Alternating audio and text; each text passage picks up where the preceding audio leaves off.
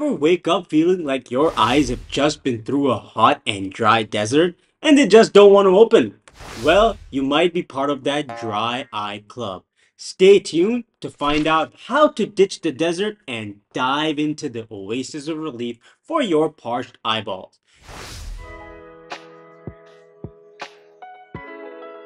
All right, fellow detective, it's time to investigate the mystery of dry eyes.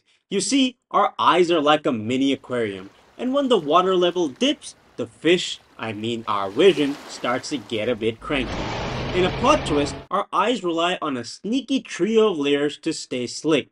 First, there's the mucus layer, the base coat that helps tears stick to the eye.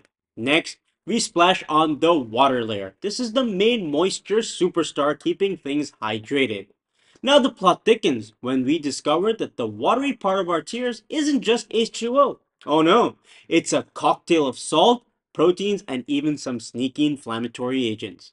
And finally, the oil layer. It's like the top coat of our tear film, keeping everything sealed and smooth. But when our personal eye cocktail is off balance, boom! Dry eyes enter the scene, leading to all sorts of drama, from itchiness to the feeling of a personal sandstorm. Our suspects? Evaporative dry eye, where the oil layer is the culprit feeling the scene, and aqueous deficient dry eye, where the water layer isn't pulling its weight. This is the spectrum of dry eye disease. Don't worry, we're not letting these dry-eyed bandits get away with it. Remember, tears are always present, not just when you cry. So stay tuned as we dive into the who did it and how to fix it of dry eyes. If so far you've liked this video, hit that like and subscribe button. It's important for that algorithm to spread our vision knowledge. Alright folks, let's discuss what causes this dehydrated craziness. Multiple factors can cause your eyes to cry out, so let's discuss them.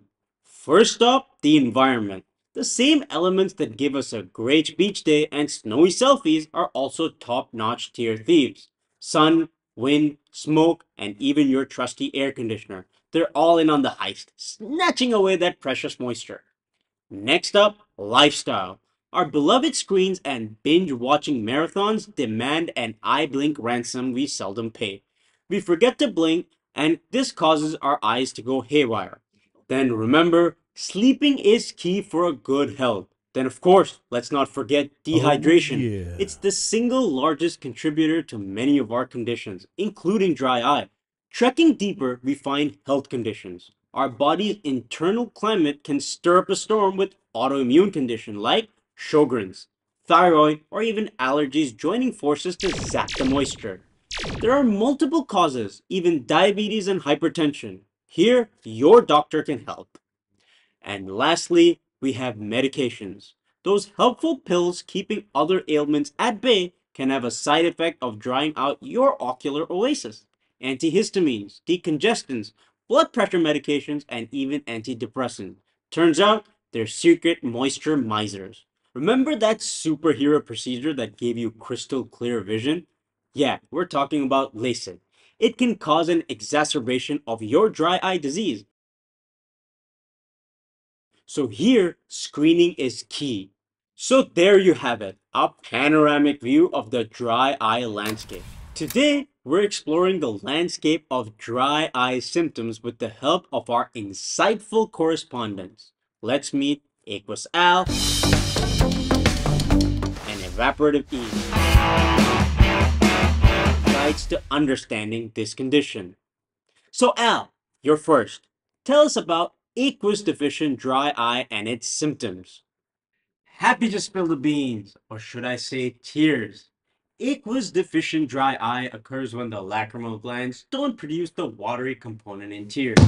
This leads to symptoms like a constant sandy feeling in the eyes and a persistent soreness or irritation due to the lack of adequate lubrication. Well, that doesn't sound like a party now, does it? So Eve, how does evaporative dry eye differ? Evaporative dry eye is most often caused by meibomian gland dysfunction. Imagine your tears are like an audience at a really bad play. They can't wait to evaporate, leave. This is due to an insufficient oil layer. Here, we get intermittent blurry vision and frequent watering as the eyes attempt to compensate for the dryness. I see. So the same windy or air conditioned environments could exacerbate both conditions, but for different reasons? Precisely. It's like being at a party where the AC is cranked up too high, and neither your tears nor your guests want to stick around. And what's the story with tired eyes and light sensitivity? Those are common to both types. Tired eyes result from a strain of trying to maintain focus with an inconsistent tear flow. Sensitivity to light, on the other hand, can be due to the cornea being more exposed without its protective tear layer. Intriguing tales from the eye front. Thanks to both of you for bringing some clarity and some chuckles to our dry eye dialogue. So you've got the dry eye blues? Fear not. We've got a treasure trove of treatments that'll have your eyes sparkling again. Let's embark on the remedy roadmap. First up, lifestyle changes. First, remember hydration, hydration, hydration. That's the first pillar. Then, smoke. Whether it's from campfires or cigarettes, it's a no go. Just look at that sign. And for the screen addicts, practice that 20-20-20 rule. Every 20 minutes, gaze at something 20 feet away for 20 seconds. And obviously remember to blink every couple of seconds. And let's not forget sleep. Equip yourself with a quality eye mask to shield your eyes from the drying effects of your heater or AC at night.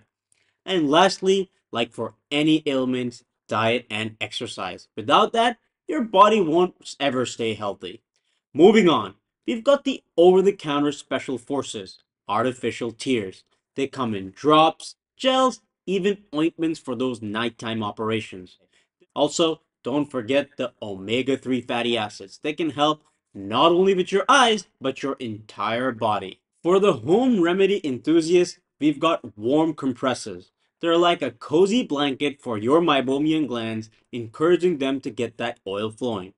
There are a few commercial available options as well that can help warm those glands.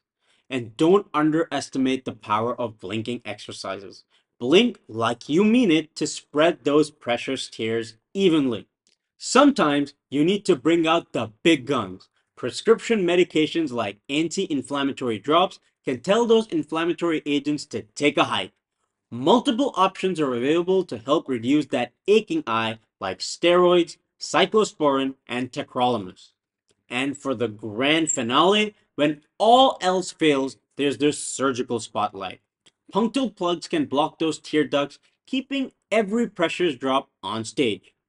And for the right candidate, laser treatments or steam therapy might just be the encore your eyes are waiting for. There's a spectrum of solutions from the simple to sci-fi, and the right choice is as personal as your fingerprint. Chat with your eye doc to script the best treatment plan for your peeper's performance. If you enjoyed this eye-opening journey through the world of dry eyes, show us some love. Smash that like button, give the subscribe a click, and ring that bell to not miss a blink on our channel.